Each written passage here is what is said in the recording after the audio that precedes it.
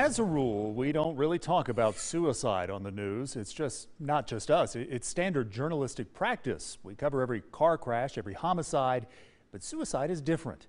A terribly personal tragedy that isn't always news. But we're going to change that tonight because we have a problem. 851 South Carolinians took their own life in 2019. That was up from the year before, and early numbers show it is likely up again last year. We can save lives right now by talking about this problem. And with your help, that's exactly what we're going to do. We're averaging probably at least 2 a week.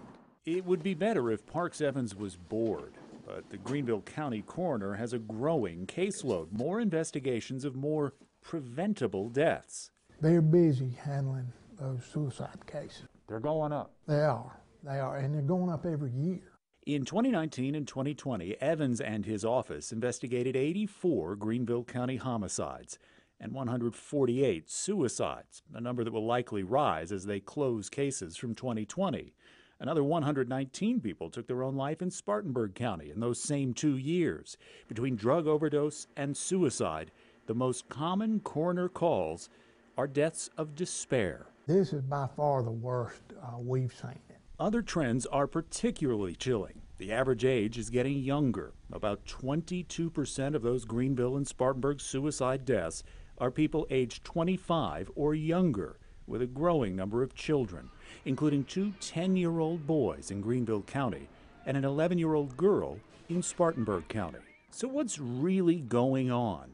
Part of the problem may be a failure to spot the signs of struggle. And while there are exceptions, almost all of these cases showed some of the signatures of self-harm: a loss of interest in work or school, feeling hopeless, angry, or depressed.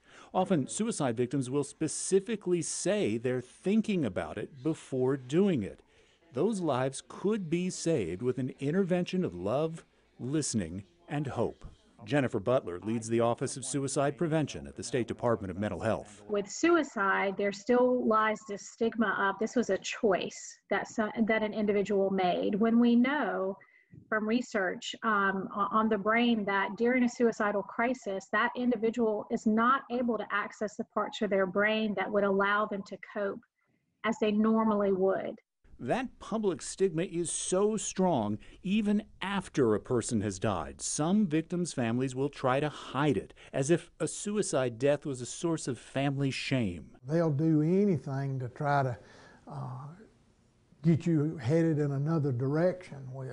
We had a case here in the last week or so where, one of my deputy coroners happened to look at a pad and saw some indentation on that pad where something had been written on a sheet of paper and torn off. And we brought the pad back and brought that writing up, and it was a suicide note, and that note had been taken. Clearly, what's most important is preventing death in the first place, and this may be the best option. What's going on? A staff of about 100 volunteers answers the Suicide Prevention Lifeline, a national program with staff in every state. Mental Health America of Greenville County is the only Lifeline location in South Carolina, fielding nearly 32,000 calls in 2019. And now, during the pandemic, the need is growing. We have also seen a dramatic increase in the level of anxiety and distress that callers are having.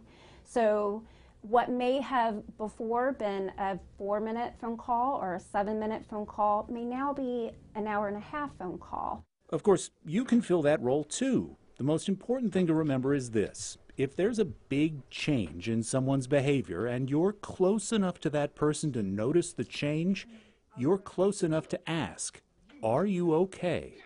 Those 3 words can, and often do, save lives. We have to love them enough and care enough about them to reach out. Probably noticed for this story, I didn't interview the families of those who took their own lives because we wanted to focus on the scope of a public health crisis by the numbers. In 2019, 441 people were murdered in South Carolina, 1,006 people died in a car crash, and 851 people died by suicide. If you go now to WSPA.com, you'll find this Lifeline number. It's 800-273 talk. We have tons of other great resources too for people in crisis and for the people who love them.